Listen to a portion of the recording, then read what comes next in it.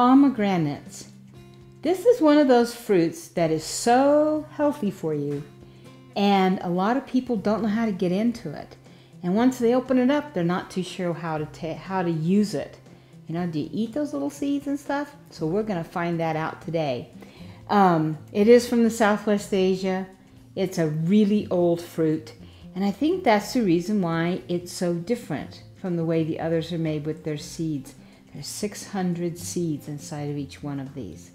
But let's see how else you can buy it, because these you can only buy certain times of the year. So down here I have juice. Now this one is 100% juice. You can also buy the pomegranate in the containers, and they're mixed with other fruits. The 100% juice contains a lot of the nutrients of the fresh pomegranate. And it has a very different taste, and it's very, very light taste, but very, very good.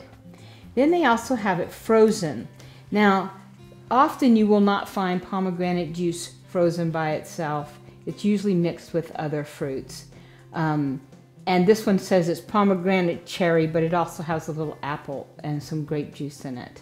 So, you know, that's another thing to consider, is that whenever you're buying particularly juices, you want to read the label to be sure what's in it. And then read the sugar, how much sugar they've added, if they've added any, and what the calories are per serving. Now this one says that the serving is a cup, and it said the same thing for the one that was just the pomegranate in the jar. But this is what we're going after today. Now, the pomegranate is so high in vitamin K and vitamin C, it's like, it's just phenomenal. It has over 50% of what we need in a serving. And it has folate, it's got K, vitamin K, it's got fiber, very high in fiber, and it's really has 2 different kinds of antioxidants. It's one of the healthiest fruits we can probably eat. It's probably one of those that we don't eat often enough. So let's cut this open and see what's inside. Now you'll need a knife, and I prefer the serrated knife for cutting off the crown. This end that has the little sticky out thing where the blossom was, that is the crown. The other end is where the stem was on the tree, because it grows on a low tree. So this is the stem end. So you want to cut off the crown. It kind of does look like a little crown there, doesn't it? The little pointy thing sticking up. So you don't want to go too far down. You just want to cut that off. So we just cut that down. See, and I didn't even get into the seeds, so this is like almost a perfect cut. Oh, wow, I did a great job. And now you've got this, and you've got a flat surface. Now, there's a couple of ways to get the seeds out, and the one that my mother used to be so smart. She would want to entertain us for a while, and so she would cut this. There were 5 of us in my family, 5 kids, and she would cut this into sections, and give each of us a section, and we didn't get these very often. And then we would spend hours picking these out by our hands. And you just pick out the little seeds. Well, that's pretty laborious. And so for doing it faster and getting the seeds out quicker, I want to show you an easy way to do that.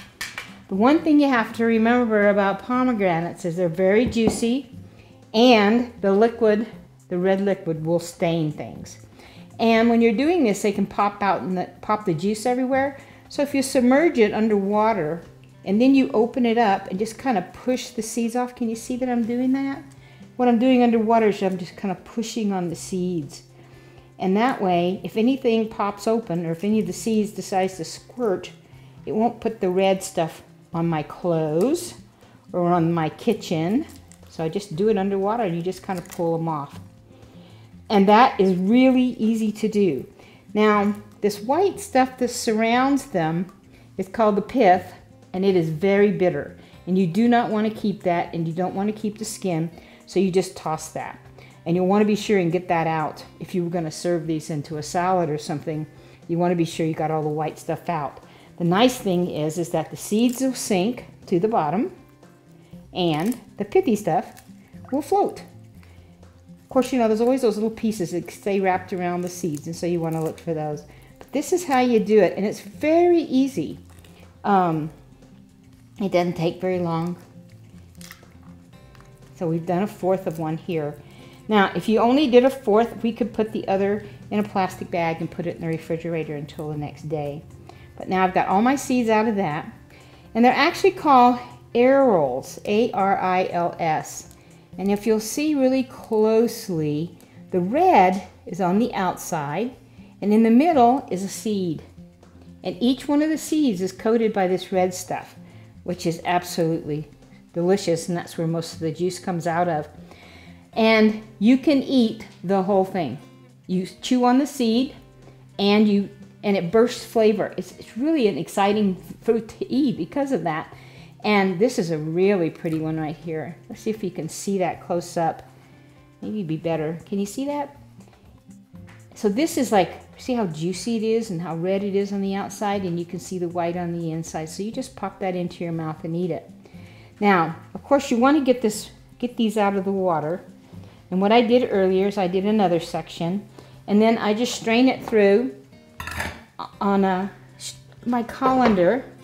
And that's just what I wanted to show you. You see how there's still some of the little white pieces in there of the pith?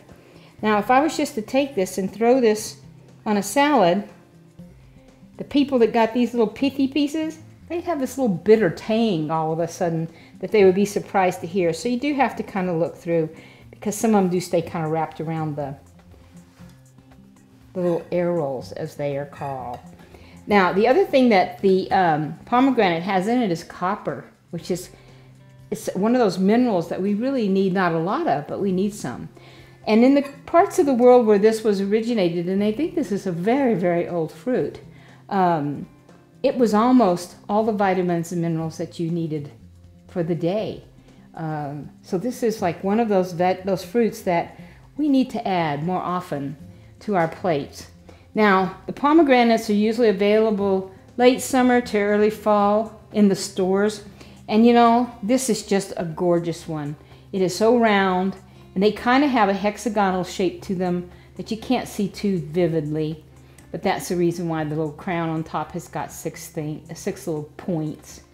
So this is one of the fruits I'd like to ask you to try. Taste the juice if you'd like to do that first.